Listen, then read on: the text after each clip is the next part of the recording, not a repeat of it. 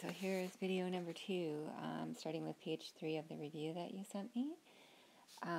Now, I did number 3 differently because I know it was worded incorrectly on the practice test, but it was the numbers 1, 2, 3, 4, so I used 4 digits, and I know it said 5, and you're using 5, so we'll just go with that. So it's about the process anyway, and what you did was correct here.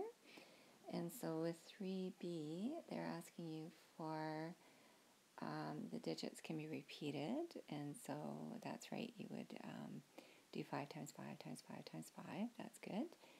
And then for C, if it's only even numbers, I see what you're doing there is you're saying 2/5 of them are even numbers, and you took that times 625. I don't think that's going to work there. What you have to do is, okay, let's say that we're making, if we have 5 digits, let's say we have the numbers 1, 2, 3, 4, and 5. The way that we're going to get an even number is to end the number in a 2 or a 4.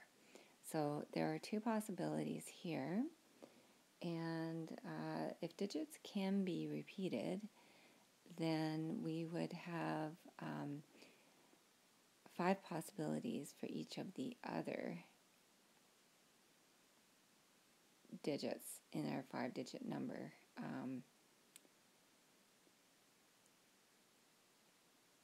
Sorry, we're making a 4-digit number.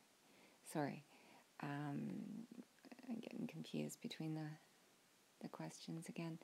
So, all right, so if we're making a 4-digit number, then we would have 5 digits to choose from for the first 3, but this last one would have to be a 2 or a 4 to make it an even number all around. And so 5 times 5 times 5 is 125 times 2. Hey, we got 250. I'm not sure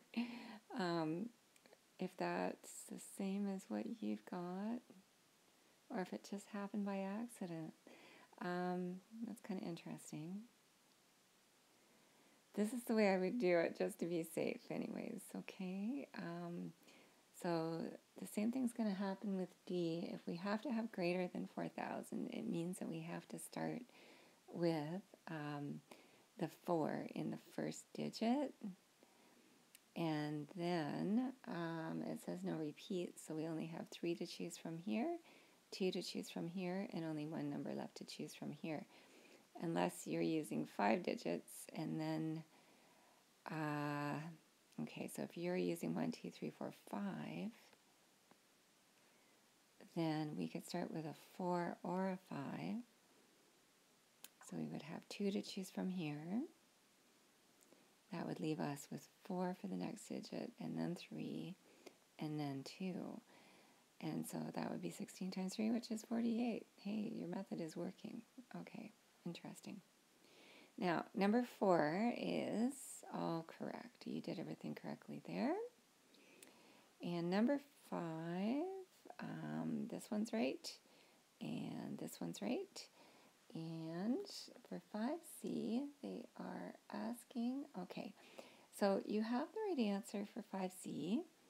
I just don't know how you arrived at it because I can't see your work. And so I'm not sure how you did it. So I'm just going to go through the process for how you would do it to make sure that you did it that way and just to show you, okay? So if it was a red, is it a red or a 10? I don't have the practice test in front of me. I just have my notes. So for a red, it would be 26 out of 52. For a 10, there are 4 out of 52. And then we would have to subtract the 2 cards that are red and a 10.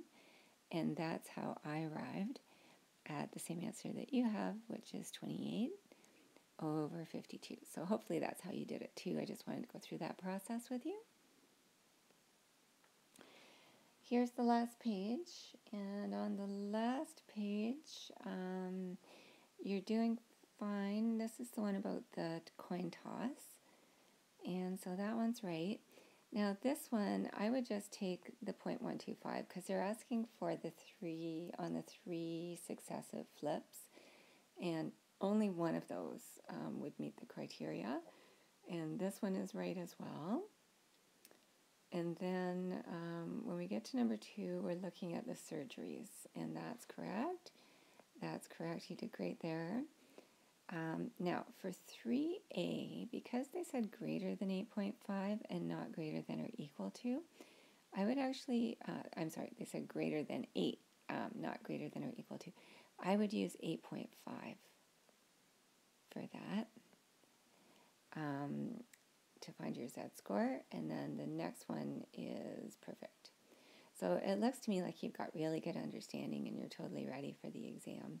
If you have any other questions this weekend, then I'll be online most of the weekend, so I will get back to you promptly. So just email me any questions that you have, okay?